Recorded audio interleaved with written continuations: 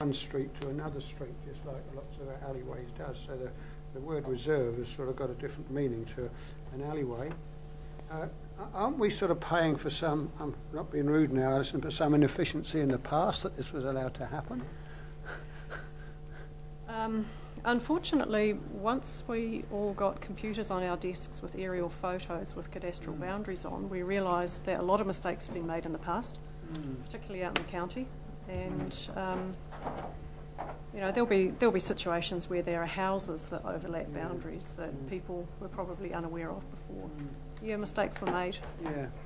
So this is not the first situation in Kinloch where we've had to part with a piece of land. There was another one just around the corner on Kenrig Road where we actually ended up selling the land because somebody had built his house on it. So it happens. So how come that didn't come to council? It did. It did. Yeah. Several years ago. It's taken. Several years. It's only just been settled last year. You are still a pup, Mike. So, Alison, is there other cases where we've given right of access or easements for the use of reserve? Because my concern... Not to my knowledge, no. No. My concern really is that it still becomes his private property, because the general public would feel that that's the driveway and that's his land. And that's how it looks at the moment. Yes. Personally, myself, I prefer, if we've got to do anything, is either that he does move his garage and he does use his own property, or we sell the land. It's a sale and purchase, and he pays all fees necessary. I hear Councillor Hickling asking, or somebody else asking about precedents, and I'm going to call on my memory from Councillor Kepper. I seem to remember in the last training we had a case of this in Turangi, where we sold some land because the house was situated inadvertently in the wrong place. Is my memory right there or wrong? No, it's wrong. We've closed walkways down there previously and sold the land to the adjacent landowners. One in the reserve in Taupo. We had a problem down in Turangi where a house was on here. It was it here. Taupo? Yeah, it was Top Way or somewhere, wasn't it? Just off Rifle Range Road. Sorry, it's a Taupo issue. Yeah, sorry, just We off. did have one before. Yeah, yes. sorry, Your Worship. Okay, look, it's up to the chairperson. I'll come back to you in a minute, Rex, Councillor Mincher, to allow or not allow. Sometimes requests are made. Just for your information, councillors, the owner of the property is in the room, and the owner of the property has asked if she could speak for a couple of minutes. So I will allow you to speak for a couple of minutes. Ma'am, I'm not sure of your surname. I apologise. That's all right. It's Terry Fripp. Welcome, and I'll give you a couple of minutes, which I think is only fair. Oh, just for webcam, best to be on the... If you present to council, that's where you do it because of our webcam and what have you. I'm used to standing in court, so... Okay, prior to us buying the property, I did actually contact Alison, and we did have quite an extensive discussion, but I didn't agree to say. We looked at the options we could do, and one of them was reducing the garage, but it's prohibitive in terms of cost. So there wasn't an agreement from my recollection of the discussion with you. It was about what sort of things we could do. What can we do? Easement was one, selling the property, came back with a fourth in terms of a smaller easement. So that's just one thing I wanted to clarify. There was no agreement, verbal or otherwise. It was a discussion about what we could do. We have recently built a fence, which is this one here. It is on the boundary. It's actually within my boundary, or our property boundary, and it hits the boundary between the reserve and our property at one point. It wouldn't even be more than 10 centimetres. And it's just a point where we can turn around. I can actually show you where it goes on the map.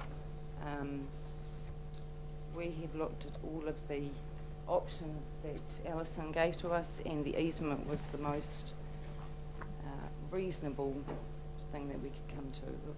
Just not me affected, it's 3 other people. Okay, well that's fine. I'm going to allow the councillors to ask any questions of you if you are willing to answer them. Councillor Dannard. Yeah, hi Terry. Was there any advice given from council, obviously, before you brought the property on on options that you could have taken, or was there any advice given from the property owner that was selling it to you, knowing that all parties, We including didn't yourself, know until we actually got the LIM report, which I've got there, that there was an encroachment. And that's when I went to my lawyer and said, you know, what do I do here? Who do I contact? What do I ask? Because in all other respects, it's a great property, apart from something that's been there for 35 years. Incidentally, the former owner has actually maintained that land. He has pruned the trees, he has mown the lawn, and I've kept that up. So that side has never been taken care of by the council at all. Thank you for that. Councillor Mincher? My question, Terry, thanks for coming along, was just then the lawyer's advice to you was be like, whatever option, there's going to be some costs here involved, Yeah. obviously to carry on, and so to clearing the matter up in the future, like it may cost more to buy the land and move the fence and it's done, but one day you're going to want to sell a property, it could be going through the similar process. We've got the same thing. That's why when I saw the LIM report, I contacted Alison and talked to her about it, and it was, the council did know about it, but it had never been discussed, and what we want to do is try and clarify it up for everybody, like for us and for the council, so that it's sorted. It's either, you know, as an easement, it's on the title, but it's still the reserve, it's still reserve land. It's just so that we can actually get into our property. And I must admit, they did buy it with those risks involved. You did buy it with those risks. Exactly. Yes. So like if it was a more expensive option to move the fence and you own the land permanently to move forward, would you accept that option? If it was more expensive to Buy the land? buy the land, Well, that's really a decision for you. But as an option, I mean, yeah, it's really, no, just leave that question to one side. Yeah, please. That's a decision you need to make as governance without being influenced. Councillor Henderson? fair enough.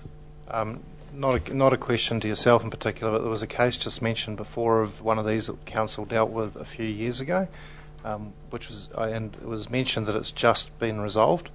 I was just curious what options were pursued and solutions in that regard, and how long has that actually taken to resolve? I'm just trying to get an idea of how these things can drag out and the true costs to the ratepayer of dealing with these, because obviously that's been significant. That one was initiated 5 years ago, Barry.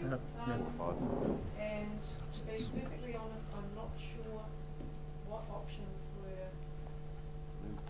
Remember the report? There was all the same discussions because it was a very similar situation, and all the same options were there. I think that the house was actually On the reserve. So It was. One on, and it's all coming to me now. It was on Kenra. Yes. Okay, so that took 5 years. The Well- reason it took 5 years was because one of the parties took a very long time to sign the sale and purchase agreement. There was 2 properties involved from memory, or Yes. perhaps even 3. Another There was one definitely was only 2. 2 Yeah. owners. Yeah. But when you say it took 5 years to resolve, it only took us one council meeting to resolve us. It's something that took 5 years to get into here, as I remember it. The solution was sale and purchase, yeah? It was Yes. quite quick going through Right, the council okay. process. It just took a long time to settle.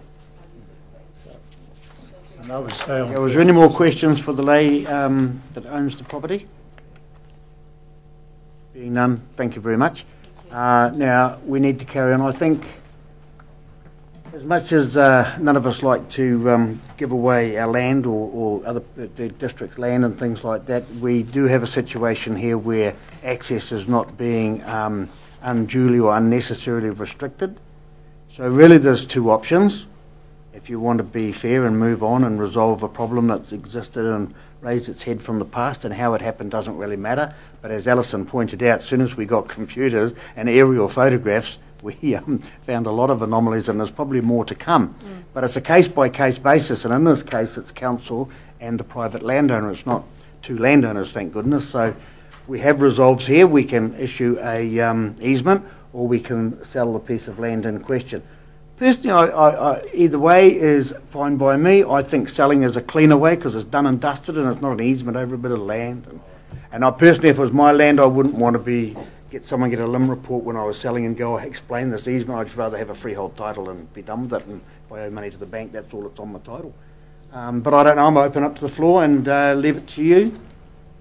Councillor Henderson? Just a question on option 4, the possible sale. Seems to be quite a lot of steps involved here.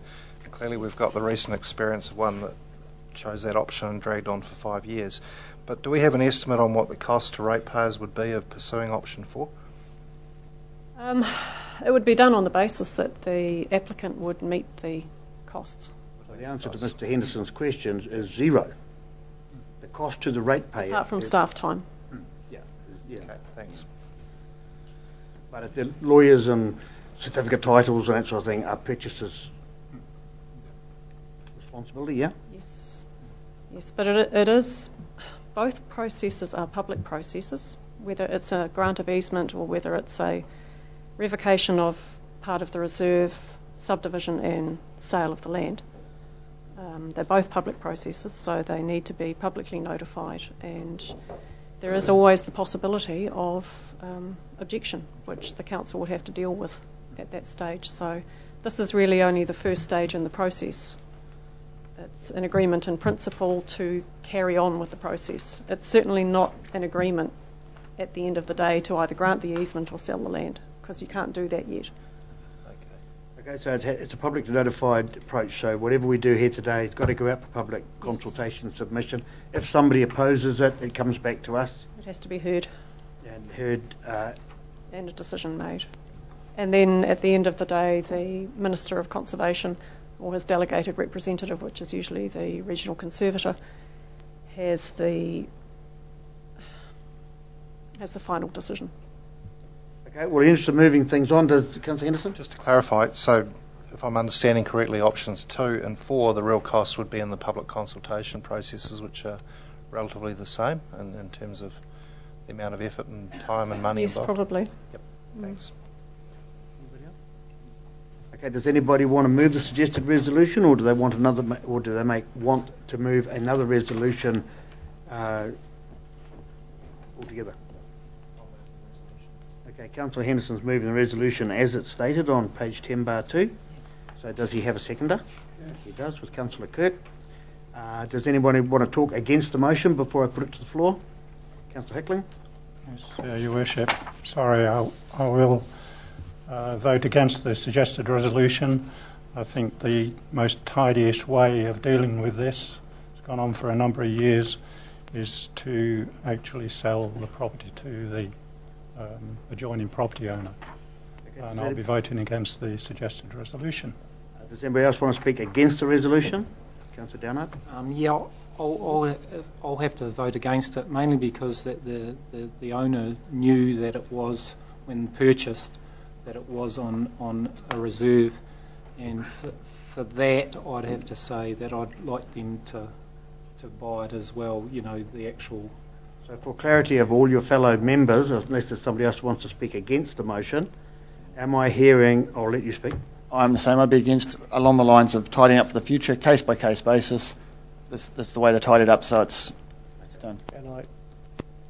Can I ask you people who would be against this motion that's on the floor at the moment, if this motion was not carried, would you support a motion to sell the property? Yes.